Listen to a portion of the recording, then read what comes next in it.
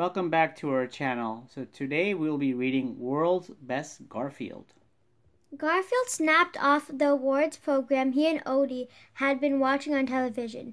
Seems like people are always getting awards for being the best at something, he said to Odie. I'd like to get an award too. I'd like to get lots of awards. So do you know what I'm going to do? Tomorrow I'm going to start being the best at everything. Garfield actually got up early the next day.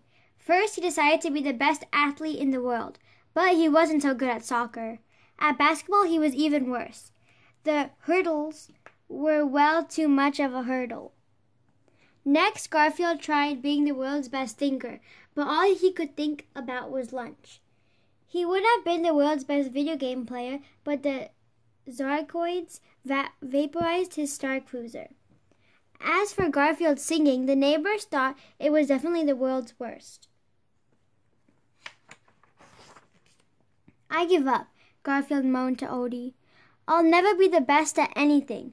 I'll just be a fat, lazy, lovable cat. Odie gave Garfield a big lick. Thanks, Odie, said Garfield. Now I think I'll eat everything in the refrigerator and sleep until next Tuesday. Suddenly Garfield's face brightened. Wait a minute. I may just be a fat, lazy, lovable cat, but I'm the best fat, lazy, lovable cat I know. Odie barked in agreement. Garfield was happy again. He didn't have to be the world's best athlete or singer. He was already the world's best and only Garfield. Thank you guys for watching. Hope you guys enjoyed the Garfield story, and stay tuned for more book reads coming soon. Take care, guys. Thank you again for supporting us. We'll see you soon. Goodbye. Bye.